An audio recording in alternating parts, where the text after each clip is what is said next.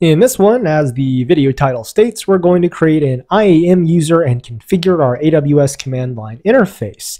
The IAM user, so Identity and Access Management user, will give us credentials that we need to set up the AWS CLI. Having the AWS CLI configured will give Terraform the credentials it needs, and it'll allow us to decrypt our vault keys and credentials at the end. Now at this point, you should have your AWS account created and ready to go. Again, we aren't covering that because it's really straightforward. So I'm here in my AWS account, and we need to head to Identity and Access Management, also known as IAM. Now that happens to be in my recently visited services here, but the easiest way to find it is just come to the search bar and type in IAM, click on it, and it'll take you where you need to be. Now there's a lot going on with IAM. It is a massive beast in and of itself, so much so that I have an entire course dedicated to it. So because of that, we're not going to be going into the specifics or the concepts. We're going to be just going through the motions to get what we need out of it and leaving it at that. So let's head over into users, and we're going to click on add user, and for the username, I'm going to use Vault admin user. And for the access type, we're going to do programmatic access, and you can do console access. We won't be using it, but I'll go ahead and turn it on anyways. And then how you deal with the passwords, that's entirely up to you. I'm going to just use a custom password here and then move forward into next permissions. So in permissions, we're going to click on attach existing policy directly. We're actually going to use the administrator access. Now, if this was a user that was being used beyond your Terraform project, right, beyond your local, where you're managing it from your machine as the admin setting this up, this is probably a little bit too much of too many permissions, but since no one else is going to be using this, it's not that big of a deal, especially if this is your account and you are the admin. But anyhow, let's move on to next tags, and we're not going to add any tags. And then finally on to review. As for the review, everything looks good here, and I'm going to go ahead and click create user. Now, once this is done, don't leave the screen. Don't hop ahead. We need something in here. And if you leave the screen, you're going to have to go back and reset a bunch of stuff. What we're going to do here is click on this download.csv.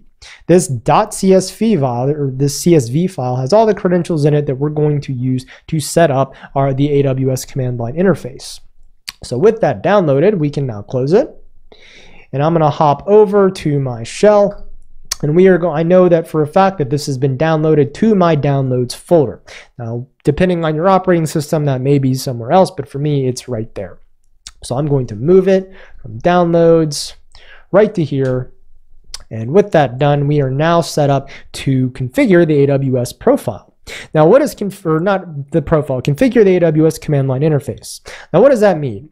Well, what that means is with the AWS command line interface, whenever you run a command, it looks for credentials and then uses those credentials to make the calls to AWS. Pretty straightforward, right? Now, it would be kind of annoying if you could only have one set of credentials, because a lot of people that work with AWS, you work with multiple accounts, multiple users within those accounts. So just being confined to one would be a headache. So they have this idea of what are called profiles. And profiles are something that allow you to group or to separate credentials and use them whenever you want, right? So this will make more sense when we do it. So to set up the AWS command line interface with credentials, we run a command called AWS configure. But we don't have the credentials yet, so what I'm going to do is I'm going to just print these credentials to my screen. And this is going to be what we use to configure it. So I'm going to run AWS configure. Now you can run this as is. And if you do this, it's going to set up a default profile. That default profile will be used whenever you don't pass anything else out. Like by default, if you ask it to describe EC2 instances, it's going to assume that you just want to use whatever credentials you give it without anything else here. So running this is the equivalent of doing this. That's the exact same. However, I'm going to be very specific with this, and I'm going to make a profile named Vault Admin. Now again, if this is a little over your head, don't worry about it. Again, we're just going through the motions to get what we need. But this is going to create a specific profile that we can use to call for these particular credentials when we want to. And this will make more sense here in a second. So I'm going to run this, and it's going to ask for the access key ID. Well, that's just right here. I'm going to put it in. Next, it's going to ask for the secret access key, which is just right here. So I'm going to grab that and drop it in as well. And then for the default region, I'm actually going to put in US East 1. And if you're following along, you don't really know AWS all that well, just stick with this because everything that we do needs to be in the exact same region, which is just a collection of data centers geographically that AWS has all over the world. So for default output format, I'm actually going to leave that as none and just leave that as is. So with that done, we actually have the command line interface all set up and ready to go. So what does it mean when I say, just to clarify profiles here, what I mean by that is if I could go here and I say AWS EC2 describe instances. So this is a command that will grab all the EC2 instances. And if I just run it like this, it is not going to use this user, and it's not going to use the Vault admin user or this account. It's going to use whatever it is, whatever credentials I pass to AWS configure without this profile thing. However, if I were to do add profile Vault admin, well, when I do this, it knows that when I'm running this command that I want to use this set of credentials and this set of options. So if I run this, we'll see nothing comes back because I haven't made any EC2 instances at all.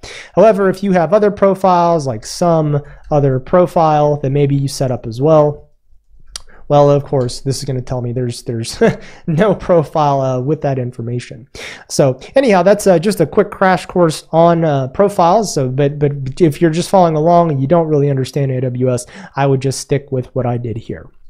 Okay, so, and with that, the AWS command line interface is all ready to go. And furthermore, since we've set it up, we can use Terraform to do all the things in AWS now as well, because it just gets its credentials from the exact same place that the AWS command line interface gets theirs as well.